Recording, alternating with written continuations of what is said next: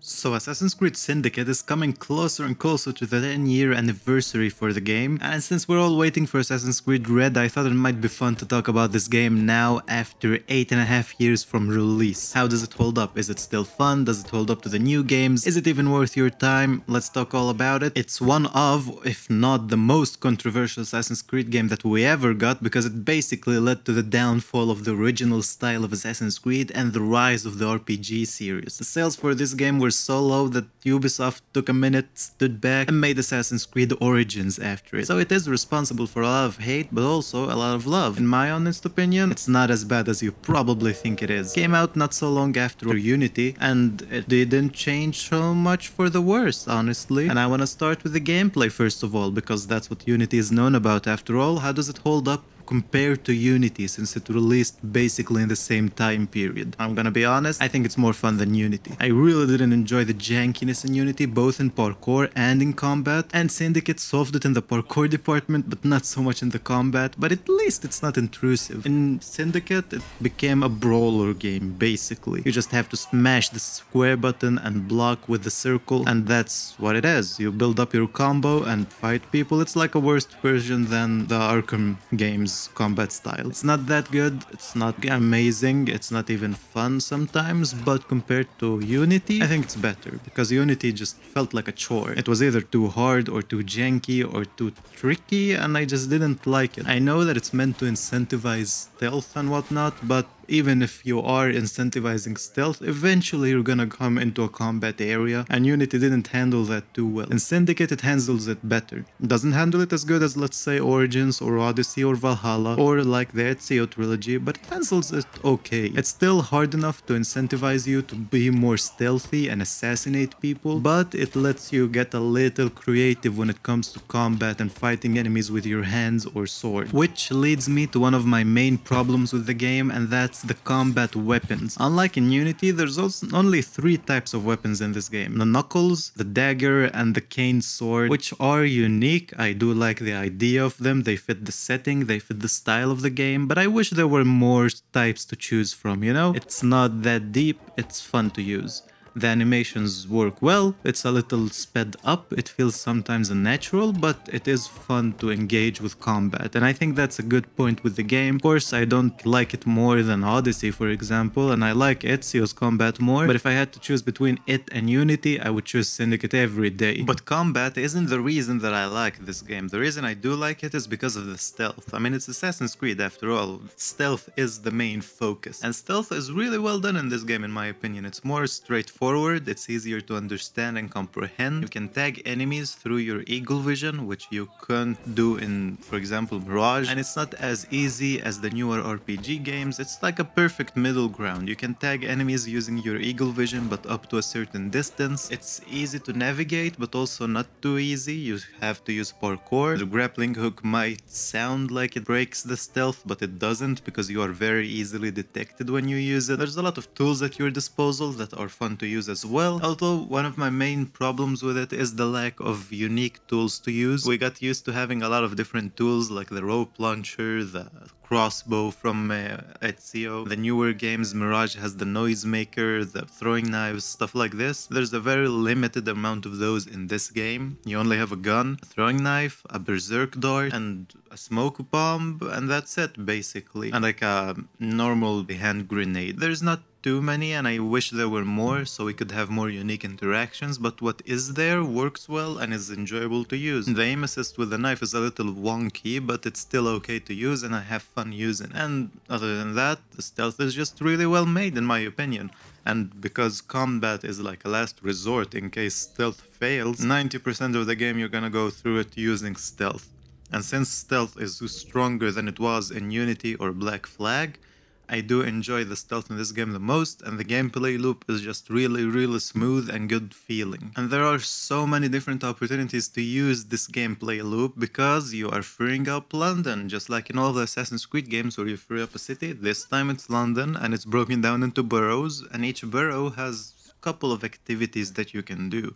For example, there's a Templar hunt where you need to go to a location and assassinate a specific Templar. There's like gang freeing locations where you need to just basically kill everyone. There's locations where you need to free up working children. There's a lot of different things that you can do. There's a certain amount of side activities in each burrow, and they are fun and not the annoying kind. I'm glad that there is no tiling mission or anything like that. So the stuff you do is enjoyable because you're gonna be doing it a lot. And I feel like the gameplay really shines in that because it lets you get creative with it. These missions don't take too long. If you need to assassinate a Templar in a specific burrow, it's not gonna take you like 15 minutes to do it. You can make it 15 minutes if you take your time, scout out the area, assassinate everyone, or you could just go in, shoot him with a gun and run away. You can do both, and it's fun that you have this control over the gameplay. And as a quick tangent, I really like the map in this game because it just feels good to open it up. When you start the game, it's gonna look all dark and red because none of it is under your control, and as you go through the game and free up more and more burrows, it's gonna get its color back and the red is gonna be gone, and it just feels satisfying to unlock. If we are already playing a Ubisoft games where I need to tick off 1,000 boxes, I'd rather it looks good while I'm ticking it off. It's not important, it's like a nitpick thing, but I really do enjoy the map in this game, which is also one of my big problems with the Unity, that the map was just too confusing and I didn't feel like anything I did actually affected it. But the gameplay doesn't really matter if the character you're playing as is annoying the whole time, and let's talk a minute about the Fright Winds. For all the shit that I heard about them, they're really not that bad. I do enjoy playing as them. Evie is really okay, I really like her, and Jacob, even though he can be cringy sometimes, he's not so bad. I really do enjoy like having missions with him. He's more of a chill dude, and it really isn't as bad as people make it seem like it is. Maybe, you know, back in the day when it came out it was, but now, while we have characters like Far Cry 6 characters, this is just amazing writing compared to what we have nowadays. So yeah, I really didn't mind the Fright Winds. I think they're fine assassins, good protagonists, although I wish that Evie was the only character that you play as. It's fun to switch between the two, but I feel like they just didn't want to commit to one character, one female character, and it would have been fun to just have Evie as the main character because she is more interesting than Jacob and she has a more fleshed out personality, and I do like my missions more with her. Either way, it's well done. And I feel like this was the prelude to what they tried to do with Odyssey, because this is the same studio that made Odyssey, and I feel like this was the first time that they tried to have a dual protagonist thing, and it was their learning era, so I don't mind it. I do like the characters, and they are really not as bad as you might think from what you hear online. One character that I didn't like though is the main villain, Crawford Sterry. He does seem intimidating at first, and even by the end of the game he seems intimidating, but he really doesn't do much. You fight his goons all the game and like you don't even talk with him, maybe like once or twice, but he really doesn't do anything. And I miss the days of like Cesare and those guys, back when Ezio was the main protagonist. Villains who do stuff, villains you see affect the world and are intimidating, and they straight up threaten you. This guy was fine as an antagonist, but I really didn't feel scared of him. He just was like the normal Templar big guy who I need to hunt down, who is not gonna affect me in any way. So that's a weak point from the story department, but I think it doesn't ruin the game as a whole. It's still fun to explore and go through this game because the setting of London is amazing, which is one of the stuff that I love about this game, London itself and the setting of London. One of my big problems with Odyssey is that I don't find the French Revolution that interesting, at least the way it was depicted in the game, especially with those accents. But in this game, the London that they built for this one is really mind-blowing and amazing and still holds up today. It looks good even today, especially after playing Mirage. It still looks great, feels great. Yeah, the streets could be wide, but you have the grappling hook, so it's kind of a plus-minus thing. It balances out, and it is interesting to see and explore and learn about interesting people and characters and meet these historical figures who you do get to meet a lot of them through this game. And I feel like London is just a blast to explore. It might not be the most amazing, realistic London, but it is more realistic than Valhalla, that's for sure. And there's a ton of little design decisions that I love about this game. For example, the way you have to cross the river in the middle of the city of London. It is a big river, and if they didn't think of this thing, it would be really boring to cross. For example, Unity. They basically built out a Frogger game inside Assassin's Creed. Just like the good old Frogger game where you have to cross a street while jumping between cars and shit. This game does that with the river, and it's just a genius idea. It solves the problem of the river being too wide, and it makes it engaging to parkour through it and go through the city in a more engaging way, and I just love everything about it. There's a lot of little things like this that I don't want to spoil, but are fun to go through, like the black box assassination missions, like this Frogger game.